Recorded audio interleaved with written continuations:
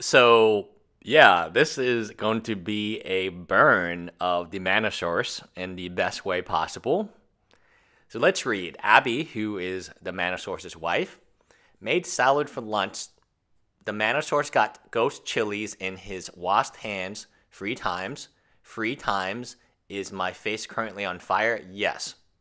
Mitchell says, how does one with IBS eat legit ghost chilies? Wedge responds, small slices of Scott's bonnet peppers. Not ghost, pretty standard stuff. This has to be conversation of the year material. Completely cringe, and my gosh, I can't do a better job than Wedge when it comes to saying things that do not make you look good. Abby, his wife, says, my bad, they basically look the same. Wedge says, come on, woman, unforgivable. Mitchell says, so 15 times hotter than a habanero. Yeah, it means a good point. If you have IBS, which is irritable bowel syndrome, you shouldn't be eating spicy stuff. And now it gets into the very strange, an incredibly strange situation that the mana source, Wedge, has put himself into, where he will contradict his wife 2 times, not just 1 time on the type of pepper it is, but as also to where the pepper came from.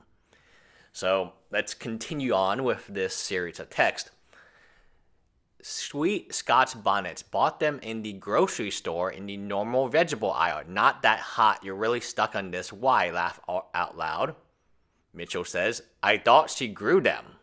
Which she responded to someone else saying that she had, the reason they're eating these peppers, these ghost peppers, is she grew them.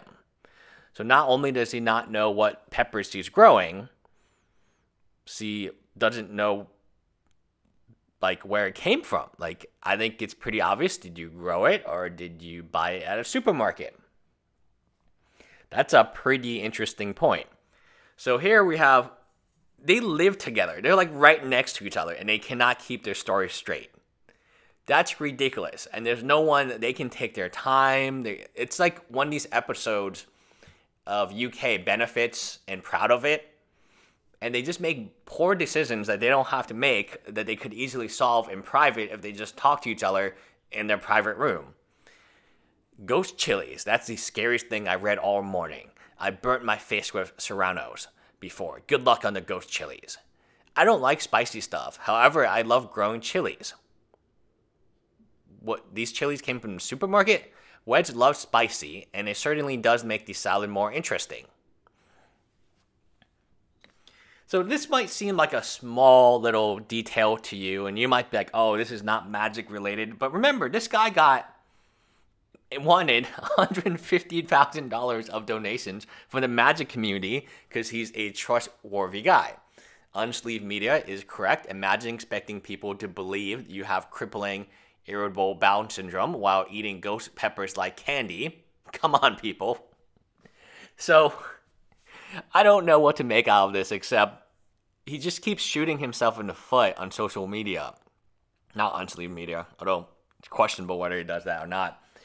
But this dude, the mana source, Wedge, it doesn't make any sense. This whole conversation is a summary of why I'm skeptical of his involvement in the GoFundMe, as well as his involvement in his, what was it called? It was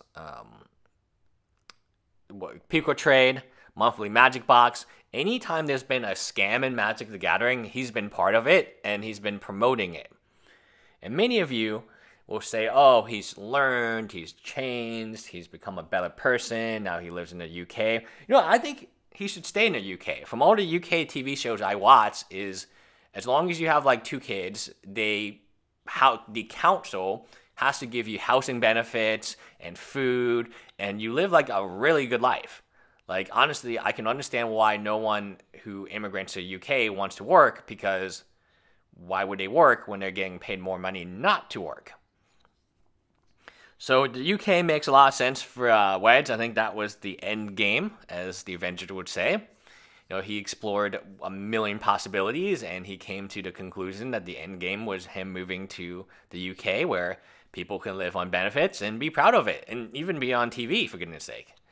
So, yeah, here we have Xander saying, an interesting study suggests that spicy food may contribute to the abdominal pain seen in IBS. All right.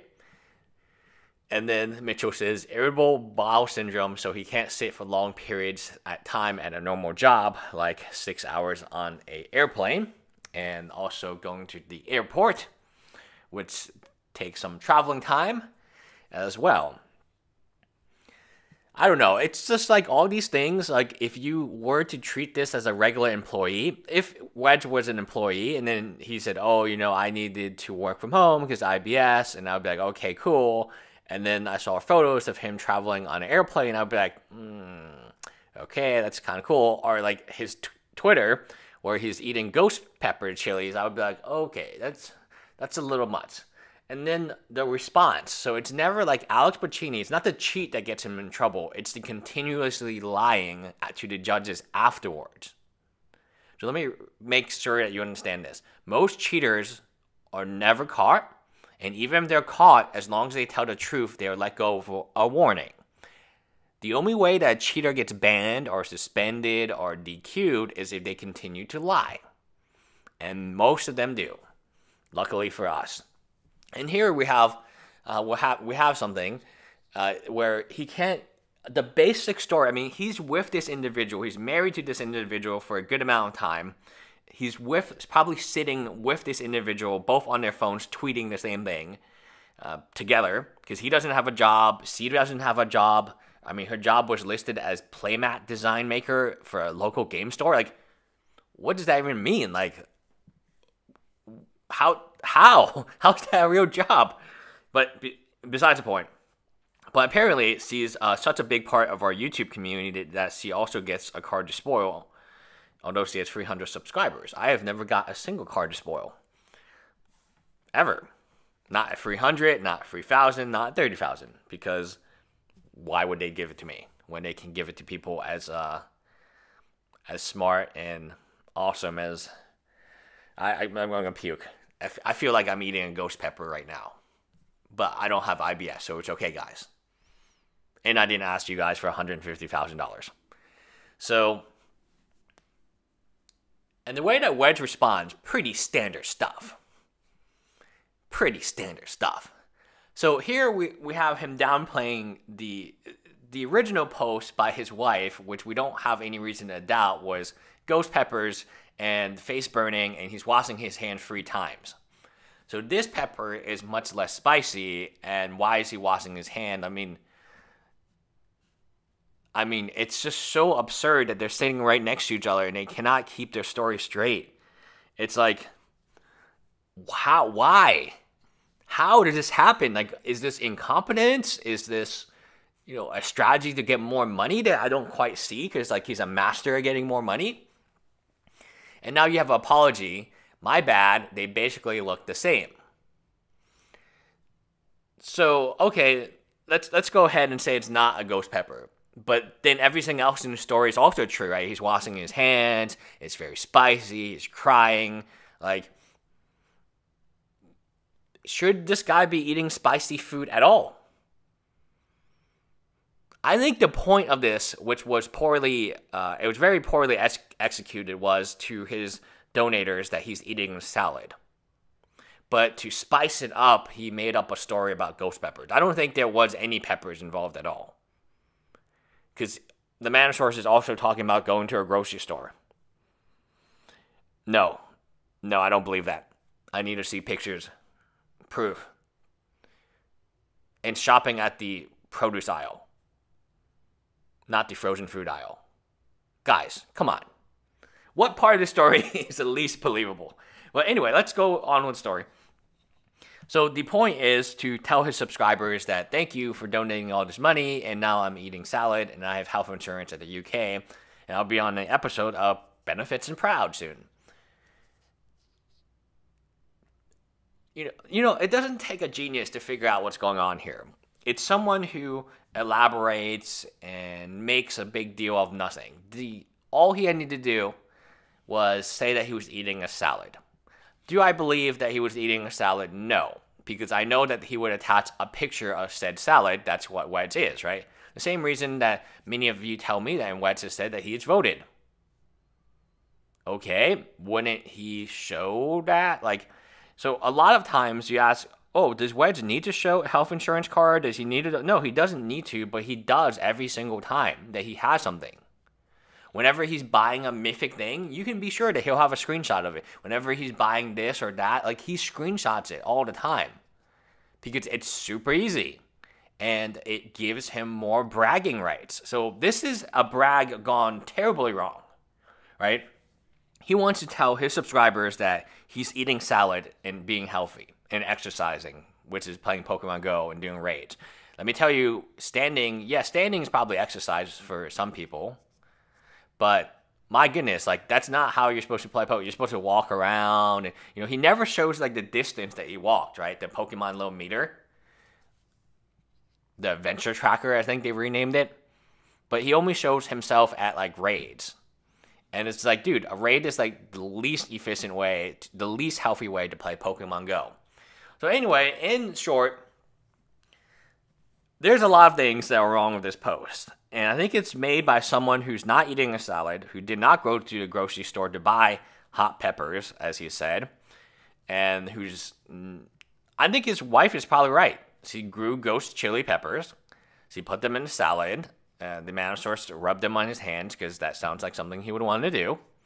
And then it got really spicy. And then suddenly, you know, people said, oh, what about IBS? And he said, oh, I forgot I had it. You're right. I shouldn't be eating spicy food. So, in conclusion, this is just a summary of everything I have a problem with him about, is just that if you're going to lie about it, at least make sure that your subscribers not, like, at least don't treat them like idiots. Like, at least come up with a better lie. Like, the UK benefits and proud of it and take it, pay, or we take it away. Like, the lies that they talk about, especially when they're like, are you sure and so? And the person's like, no. And then there was an episode where the friend's like, hey, Mitchell. Like, are you Mitchell Brown? And Mitchell Brown would be like, no, that's not me. I have never heard of him. And then, like, Mitchell's friend would be like, hey, Mitchell Brown, are they looking for you? Are they causing trouble? Like, at least make sure that, like, it's plausible, that, like, it can make sense in some realm. A lot of this stuff does not make sense, because if a simple discussion on a salad has multiple contradictions in it, how did the pepper? Was it from a grocery store? Was it bought? Did the manager smear it on his face or hands for no reason? Did he wash his hands 3 times because they were so hot? Was it spicy or not spicy? Was there even a salad to begin with? Man, I mean, that's insane. That is insane. That's really, really difficult to do. Is to logically just every single detail about this salad has to be questioned. Right? Imagine this being a police interrogation. The police would put the guy in jail so fast because they couldn't trust a word he was saying. Now, I would love to know what happens when you move to the UK after having a large insurance. Do you get to keep your Patreon money and then also default on your insurance payments? Let's see. Let us see. I mean, gosh. Oh my gosh. It reminds me of the kid in I did orientation at NYU. I did 14 orientation groups, and there's always one kid in every group who thinks that he's the hype, and he'll just like lie through his mouth, and it'll be like so obvious that everyone's like, all right, we're going to like nod our heads, not in approval, but just so that you stop talking. Anyway, bye guys.